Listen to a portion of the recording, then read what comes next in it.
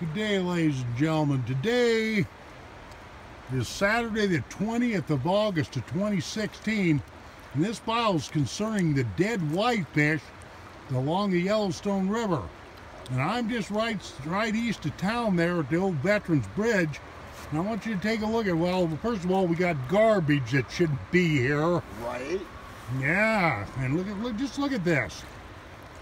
And I got my friend JD right here. He might be able to shed a little bit of light on what's going on. What do you think there, JD? What do you think is, I think there's a lot of dead fish in Yellowstone that shouldn't be dead. Yeah, but why, JD? Give me what you think's going on, pollution. truthfully. I think there's pollution going on. I think there's too much pollution going on. I think there's too much pollution. I think there's too much toxin. Do you think there's any foul play at all? I don't know yet. You just never Because do they're know. saying parasites. And now tell me, like you told me a little while ago, you seen some kids. I seen kids yesterday caught beautiful trout, 16 inches at least. Right on the other side of this bridge network, right? Right by my camp. Yeah. They caught these fish, beautiful fish. See, that's fishing. what I can't figure out, JD, is how come whitefish are dying and not trout? I don't know, kind of a stumper, isn't it? Makes you think, doesn't it? Yeah, that's why I'm down here. Well, I'm going to help you any way I can. Okay, well, just a little bit of testimony is all I wanted. We'll walk along here. There's some more. Well, I've been seeing them all along here. Yes, you know, it gets me. Some right there. Why don't we take one of these in and have them tested? Why doesn't anybody test them? Yeah, I know. That's what gets me, is why ain't Fish and Game down here at least tested? Yeah, well, they could. There's a lot of rivers, JD, as you know. This river is 535 miles long. But have you been camped down here how long now, there, JD? Down near 3 weeks. Down near 3 weeks, huh? Yeah, it blew my tranny in my car. Kind of sucks. Yeah. Yeah. Good people, they come down and fish, and I met good people. Well, I'm smelling foul play. You know, they're saying parasites, but how come they ain't killing the trout? Because, like you say, you've seen. Yeah, I mean, it's like when you say foul play, rich people and great big companies, that adds up to foul play. Fish ain't gonna defend itself.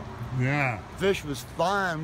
We had rafters up and down. But what I'm saying, JD, is I can't figure out why the whitefish are dying and you don't see no trout belly up. I don't know.